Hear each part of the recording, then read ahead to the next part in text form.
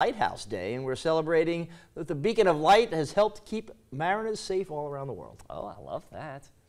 At one time, Georgia had 15 lighthouses along its coastline. Now, only a handful remain standing. Even fewer of those are functional. Now, in honor of National Lighthouse Day, we visited the Tybee Island Light Station. It's considered one of the oldest and tallest lighthouses along our coast.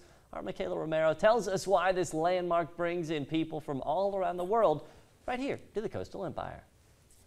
My favorite place to be is here on Tybee Island at the lighthouse, which is 145 feet above the island.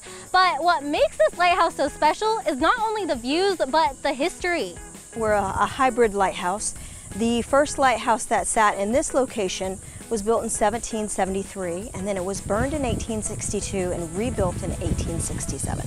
So we have the bottom half of the 1773 lighthouse, and the top half is the 1867 lighthouse, because they realized it was still very much needed to aid the navigators coming into the Savannah Channel.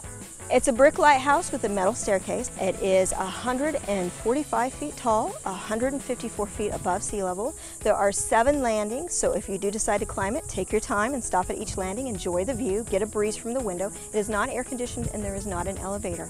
Very important to note. It's very important to Tybee Island. It's the #1 visitor draw on the island. We get 120,000 people who come through our site every year. It's a beautiful view. It was worth the climb. That's what we hear the most. A lot of people are afraid of heights too, so sometimes they'll write, I made it, even though I was scared, I made it and I did it.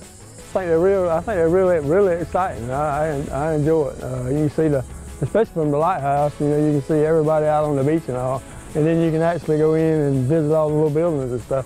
And I thought that was real interesting how they used to live back in the... My favorite part about the lighthouse and working at the lighthouse is just all the people from all over that we get to meet. We get people from across the nation. I can pull up in the parking lot on any given summer day, and we have people all the way from North Dakota and California to the Low Country to Ohio. Lots of Ohioans come to Florida, just all over the country, and they come and they stop and make us part of their vacation and their memories.